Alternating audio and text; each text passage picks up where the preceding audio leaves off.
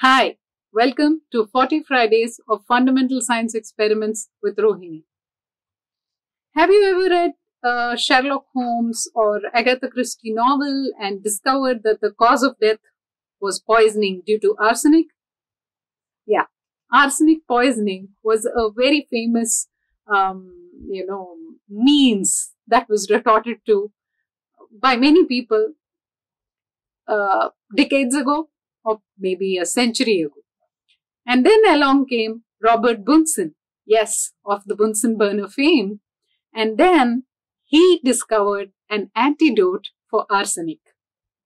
And his antidote was very simple. He was working on crocodile, a very highly toxic arsenic compound. And then while working on it, he identified that arsenic in a solution can be precipitated by adding hydrated ferric oxide to it. The ferric oxide, the hydrated ferric oxide, when added to arsenic containing solutions, can react with arsenic and precipitate the arsenic as ferrous arsenite. Now, this ferrous arsenite cannot be dissolved in water or body fluids, and it remains as a precipitate, and the remaining fluid will become harmless.